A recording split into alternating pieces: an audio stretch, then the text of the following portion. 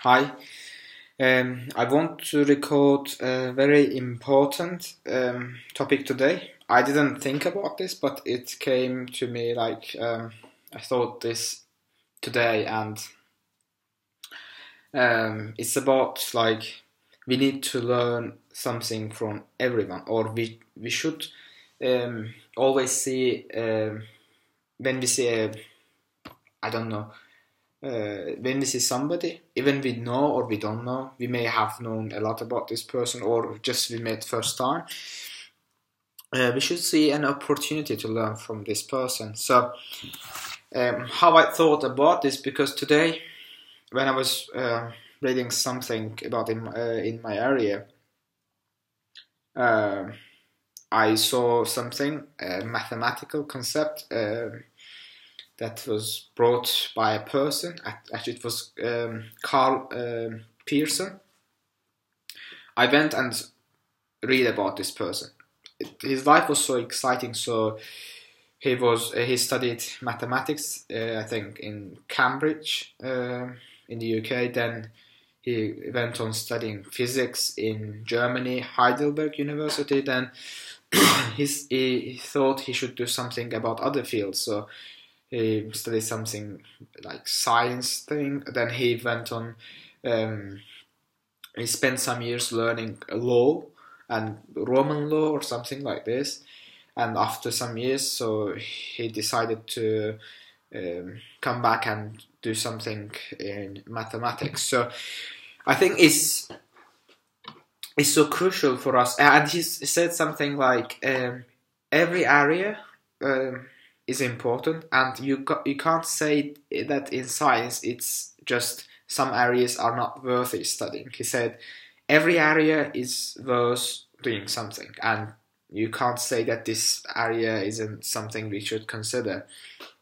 Or I just everything is like the mathematics, or you could say that I don't find law interesting. I don't find law important. You can't say that history is not important. History classes. You can't say that art is nonsense. So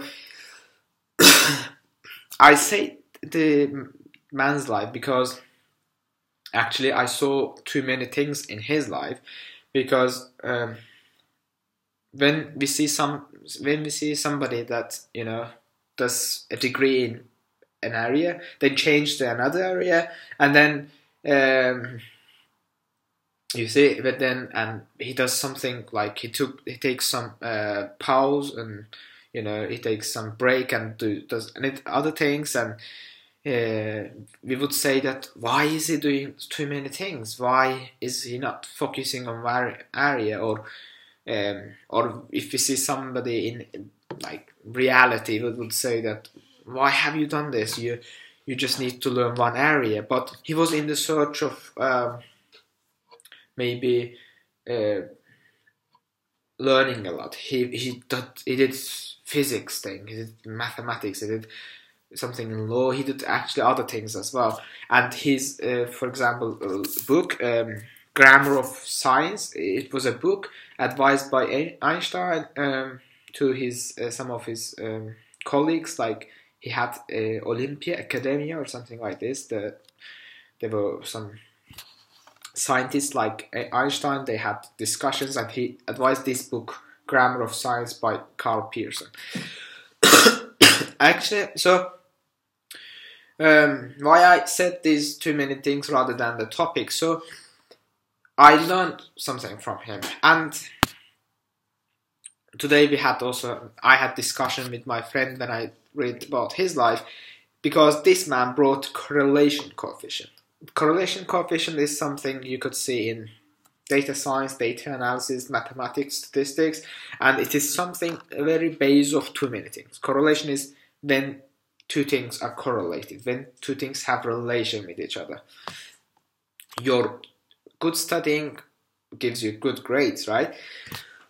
Or in everything, when there are some relation, it's correlation. And he gave the calculation of it, or blah blah. It's called correlation coefficient, R, or Pearson correlation, or whatever.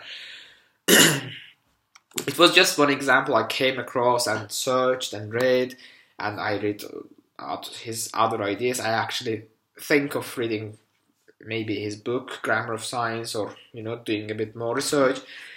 So whatever it is, or whoever we see outside as well, we should see a way to learn from this person. We should search for an opportunity to get some ideas, and maybe sometimes we should only listen rather than speaking. Maybe there is something we can learn from these people, or we shouldn't think that we should say our ideas and we have better ideas. We should sometimes think, maybe he knows something better than me, and maybe it's better for me to listen more, not to speak more.